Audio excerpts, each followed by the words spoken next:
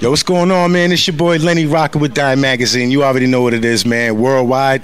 But look who we beside, man. The one and only Hezi getting it in, man. How you doing, brother? Doing good. That's what's up. That's what's up. That's what's up, man. You know, I wanted to ask you, you're known for your game is tremendous. You're known for getting dudes on the Hezis, doing them in, crossing them up, making them fall. We're talking about the best of them. Like, what was your humble beginning to where, like, you knew that ball was for you?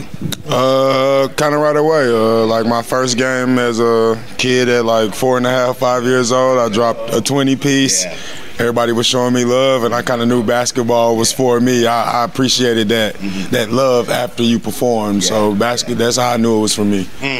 Now, obviously, you created a big name for yourself. Now you're with the big three. You being with the big three, like how is that for you? Like, especially being historical for helping a black man continue to reach his legacy with you involved heavily.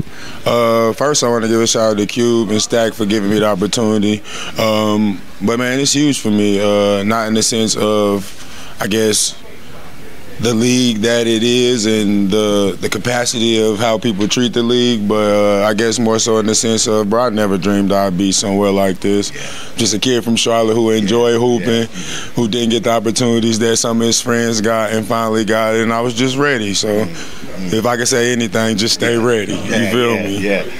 Now, what are like some of your inspirations as far as like that keeps you going? Like when it's time for you to pass the baton, like what would you want the younger ones coming up to know? Like what they got to deal with, especially in this game? I kind of give them the same advice I kind of took from Skip. I didn't know Skip personally when I was young. I got to know him, growing up in the social media world. But like, just go everywhere, play everywhere. Build a name for yourself. If you go everywhere, play everywhere, everybody will know you. You know what I'm saying? So, exactly. That's the start. Once you get everybody to know you, it's on you to continue to put the work in so everybody remember you. Yeah, definitely. Well, you already know, man. We can't hold him up too long. He got to go on there, bust ass on that court, man. But this is the one and only Hezi making it happen, man. Real talk. Yo, much love. Go out there and do damage, baby. I got you.